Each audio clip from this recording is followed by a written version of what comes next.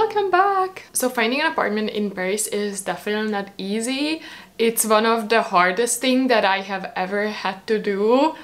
I think I just really wanted to make a video that's hopefully going to be helpful for anyone who is looking into moving to Paris at some point. Here are the tips that I think actually is going to work and that are going to help you. So let's see. So my first tip is you actually have to be in Paris to find an apartment.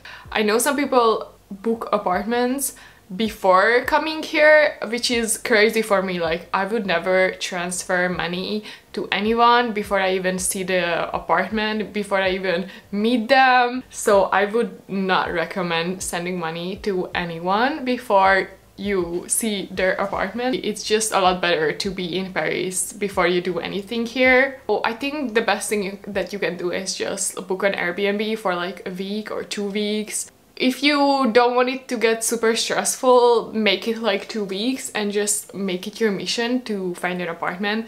But it's a lot better to be physically in Paris before you sign a contract for an apartment, for sure. Second tip is be alert and super quick to react. So what I did was I literally sat in front of my computer the whole day and I was waiting for like the new apartments to pop up on my feed on the websites that I will talk to you about later. And I was just literally waiting for new apartments, and if I saw anything that I liked or there was anything that I had in mind that I could potentially want to live there, I literally, like the minute it showed up, I just contacted the landlord and I was like, hi, when can I come to visit the apartment? Can I come now? Can I come please? Yeah, just be very quick and very fast because most of these apartments are taken by someone by the end of the day. Usually, especially the good ones, so be super fast. What really sucks is that a lot of the times people don't put their phone numbers on the websites. I usually just left them a message if I didn't see their phone number, but usually it takes quite a long time for them to get back to you. Third tip is don't be shocked about the price. I don't know where you live, how expensive the apartments are in the city that you live in. Compared to what I come from, Paris is super expensive, and the thing is here, landlords will ask you like a whole bunch of money for like a 1-bedroom literal nothing in a really bad area. So don't be shocked about the prices. Also be willing to compromise. For example, I did end up moving in the suburban area because I couldn't find anything within my budget. It's fine, just be willing to compromise. And yeah, if you cannot find something in downtown or in the area that you want to live in within your budget, just yeah, look somewhere else. Paris is huge. I'm sure you will find something somewhere. And if you like a place, don't hesitate. One of the things that I really regret doing is that I showed some signs of hesitation and doubt, and there was one specific apartment that I really liked, but I was kind of like, you know, I was like, oh, I'm sure they're gonna be like maybe better flats, you know.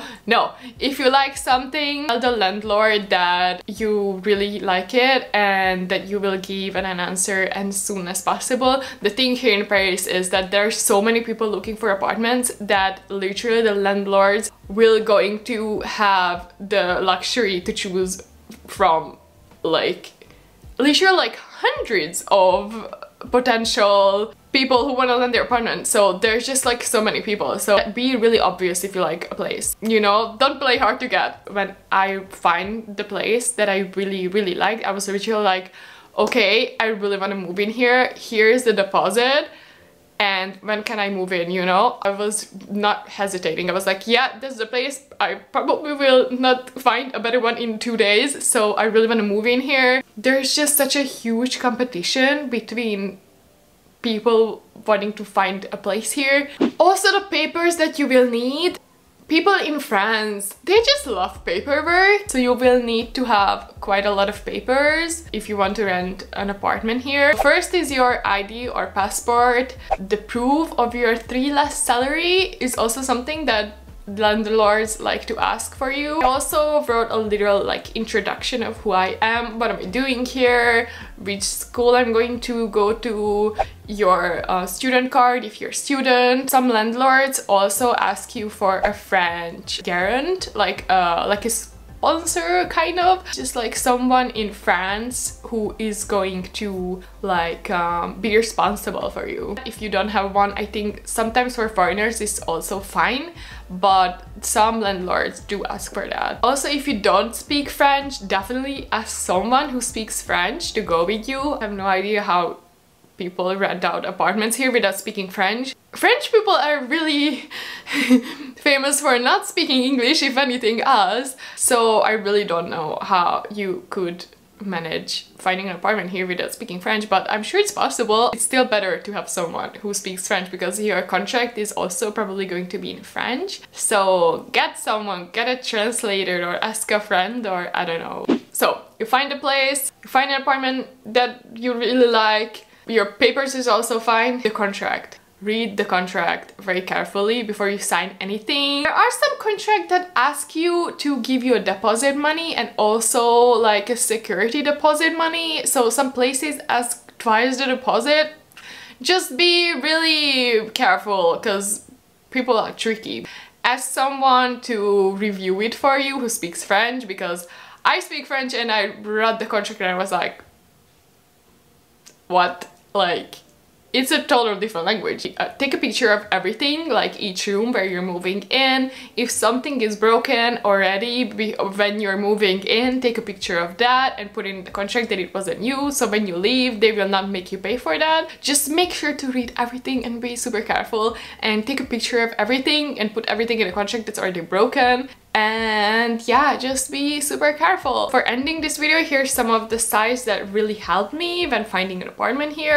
Le Bon Coin, it's kind of like well, French people say that it's kind of like a scam site. There's some good apartments there, but there are definitely a lot of scam here. You can find like super beautiful apartments for like 300 euros here, so that's probably gonna be a scam. That's a lie, but some apartments are actually legit here. There is a partage. I did end up finding my apartment at this side, so yeah, that one I really recommend. This one is really good. There's also Pay like pop, and then Se Loger.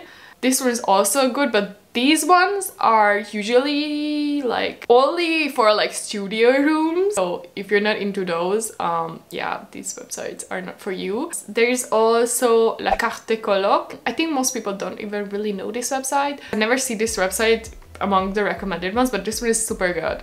And also there is a Roomster, which apparently is like an international website. I think this one is also not that known yet, but you can find some good ones here. And also there are some really good Facebook groups. There is a Logement à Paris. That one is super good. The only thing is, in the Facebook groups, there are usually a lot of people and they're all super fast to react. Yeah, but still, you never know. Look around in the Facebook groups too. Yeah, I think I said everything that I wanted to say. Let me know if you have more tips. You never know when I'm gonna need it in the future. And yeah, just don't give up. I did end up finding my apartment in 4 days. 3 actually, in 3 days. You can do it. Thank you so much for watching. Please give this video a like and subscribe as usual. And yeah, we'll see you soon. Bye!